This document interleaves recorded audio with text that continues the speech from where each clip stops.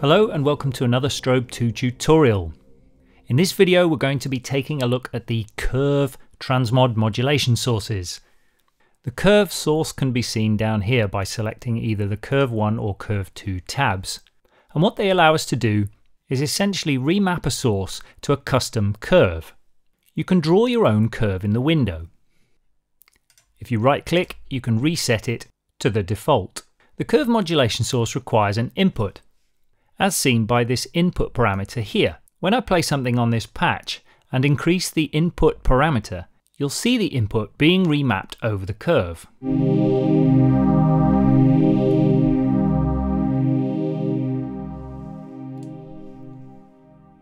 Of course, it's no fun doing it by hand, so the best way is to assign another modulator to control the input. Let's take the LFO of this patch and assign it to the input. I'm going to put it to a sine wave and slow the LFO rate down a little. And you can see there that it's controlling the input. So now when I play,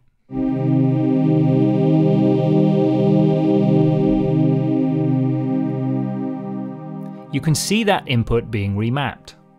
Now currently we can't hear anything because we haven't assigned the curve parameter to anything. Let's do that now. We'll select curve 1 plus as our transmod source, and we'll apply a little maybe to some filter cutoff and maybe to some sync modulation and maybe some noise.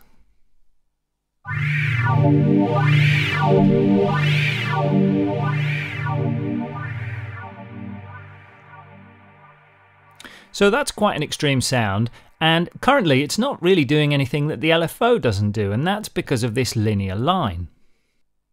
If I draw in a different curve, you'll see instantly that the curve remapping changes.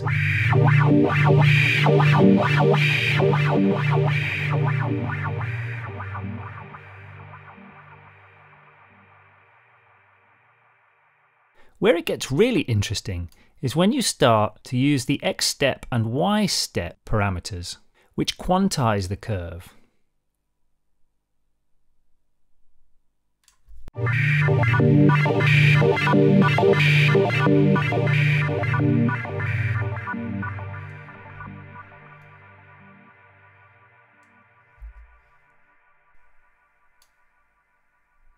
Now currently we're using a sine wave LFO to control this, but why not use a ramp?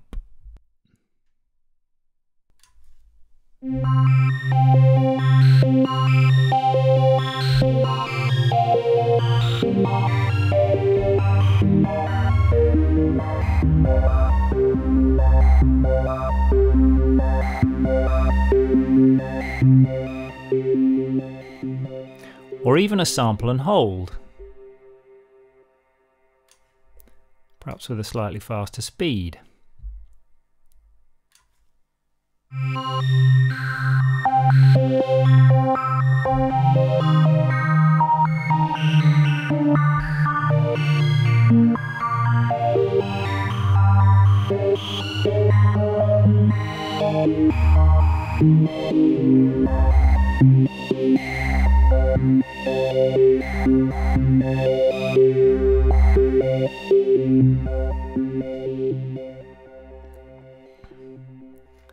The slew parameter here will allow us to apply a little slew to the output, so that'll give us a slightly smoother waveform.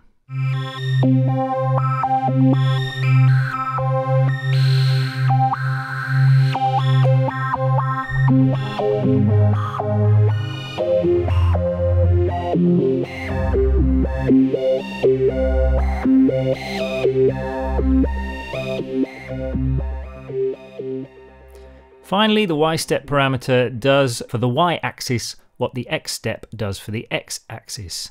So it allows you to quantize the Y axis to a certain number of steps. So at this point we can freely edit without ending up with quite the crazy waveforms that you do without the quantization applied.